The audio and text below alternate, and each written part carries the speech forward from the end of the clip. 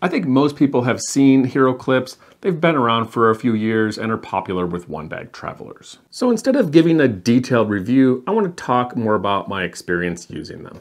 I picked up the mini and the small version because I think these make the most sense for travel. The medium size is larger than you need for most things, and the large is more for home use, like hanging bicycles. When I first got these, I thought they were really cool. The design is great, I like the colors, and they're kind of fun to play with. But I didn't find myself using them for travel as much as I thought I would. The mini is a little small for hanging your backpack.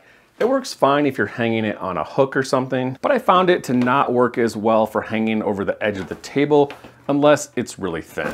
The smaller version is much better for this. I found it worked almost everywhere I tried to use it, except around the edge of thicker tables. To demonstrate, the weight distribution goes from the bottom of the rubber pad straight down to the bottom of the hook. So for this to work the best, the width of the table can't be any wider than the bottom of the pad to the other end of the hook. On the small, it's about 1.5 inches or 3.8 centimeters, and the mini, 1.125 inches or 2.8 centimeters. You can see here in the card table, the bottom of the hook is below the table with the weight directly below it. And this is going to work the same any way you have the swivel.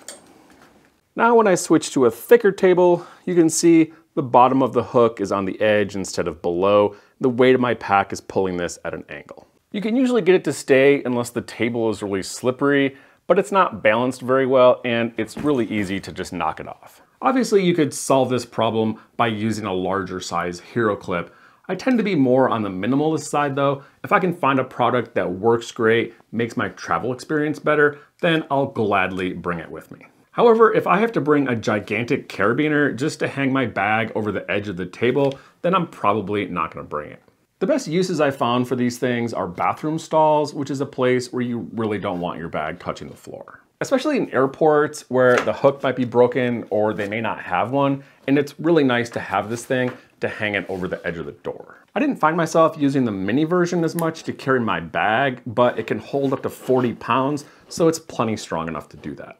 A better use for the mini, I think, is smaller bags like a toiletry kit that doesn't have a hook, or for attaching things to the outside of your pack. There are a bunch of other uses for these things. You could hang a tech pouch. I've used them to hang a small bag on an airplane, or you could attach a clothesline for drying your clothes. However, there are many other options for connecting and hanging things that are smaller, lighter, and less expensive than the Heroclips. So if that's all you're using it for, then these might not be necessary. All in all, I found the small version of the Heroclip to be the most useful for travel. It's not too big, but it's large enough that it worked almost everywhere I tried to use it. And even though I didn't use them as much as I thought I would, they're still useful enough in the times when you do need them that I think it's worth the extra weight, and I'll probably continue to take them on my trips. That's all I have for the Heroclip. This is the mini versus the small version. Let me know if you have any comments or questions below, and again, thanks for watching.